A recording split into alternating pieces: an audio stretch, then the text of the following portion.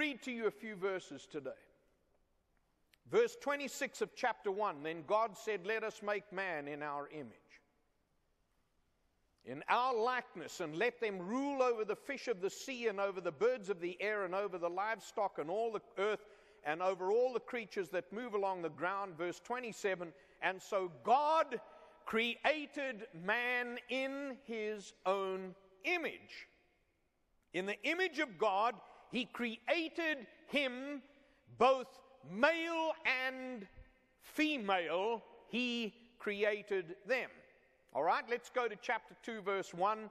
Thus the heavens and the earth were completed in all their vast array. Go down to verse 4. This is the account of the heavens and the earth when they were created. When the Lord made the earth and the heavens, and no shrub of the field had yet appeared on the earth, and no plant of the field had yet sprung up. For the Lord God had not sent rain on the earth, and there was no man to work the ground, but streams came up from the earth and watered the whole surface of the ground. The Lord God formed man from the dust of the ground and breathed into his nostril the breath of life, and man became a nephesh kaya, a living being. Now, what was his purpose? What did he do? God had planted a garden in the east, in Eden, and there he put the man he had formed. And the Lord God made all kinds of trees grow out of the ground, trees that were pleasing to the eye and good for food. In the middle of the garden were the tree of life and the tree of knowledge of good and evil. Skip down to verse 15. The Lord God took the man, put him in the Garden of Eden to work it and to take care of it.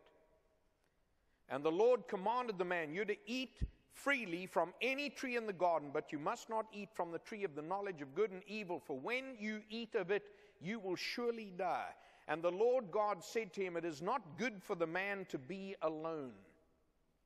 This is the part I like.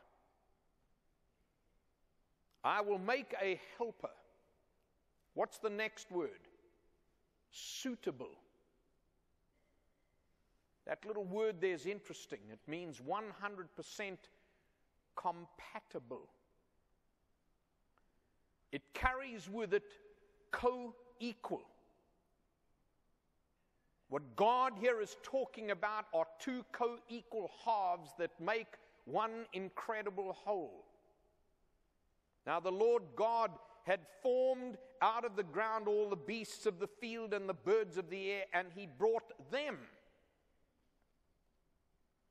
to man to see what man would name them. And whatever man called each living creature, that was his name. And so man gave names to all the livestock, the birds, the beasts of the field. But for Adam, no suitable helper was found. This was not a bunch of baboons trying to figure out who was going to be the king of the roost. This is not about one male and a harem.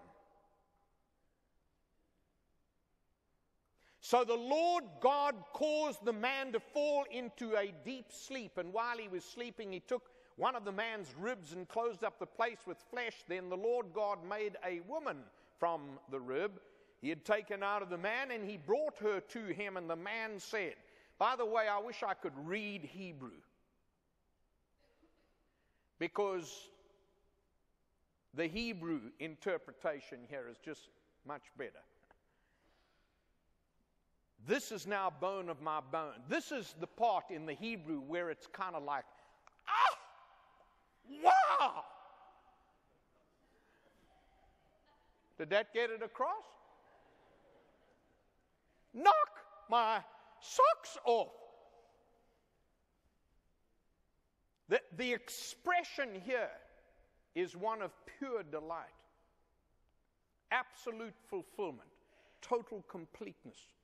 Now this is bone of my bone, flesh of my flesh. She shall be called woman because she was taken out of man, and for this reason a man will leave his father and mother and be united to his wife, and they will become one flesh. And the man and his wife were both naked and yet they felt no shame.